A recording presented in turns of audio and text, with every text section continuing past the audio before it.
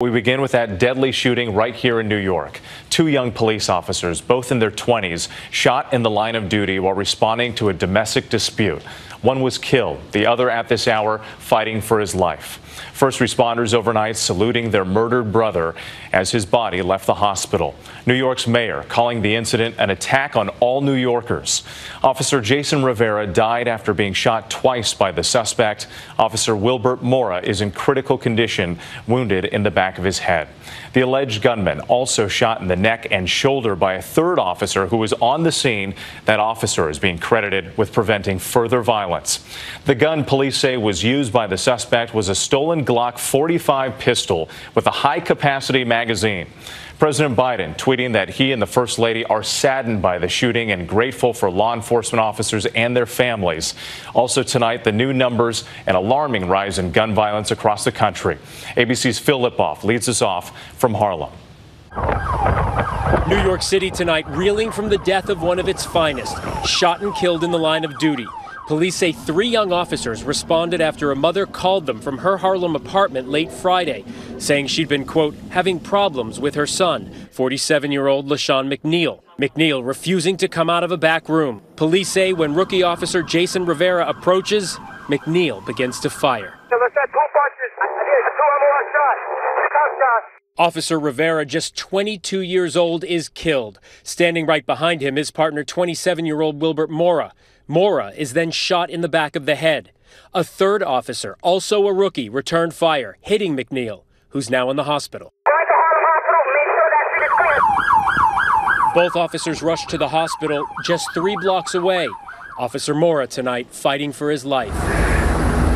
Hours later, a silent procession for Officer Rivera. This was just not an attack on 3 brave officers. This was an attack on the city of New York. The NYPD releasing this picture of the Glock they say McNeil used to ambush the officers. Blood on the floor and a magazine capable of holding up to 40 rounds. Authorities say the gun was reported stolen in 2017 and are trying to figure out how it wound up in McNeil's hands.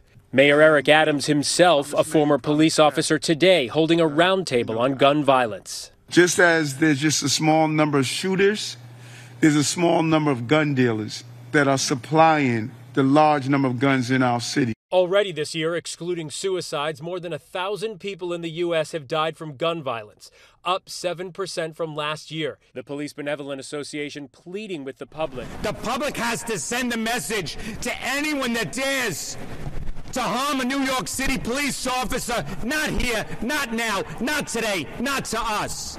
Officers Rivera and Mora are the 3rd and 4th members of the NYPD to be shot in the line of duty just this week.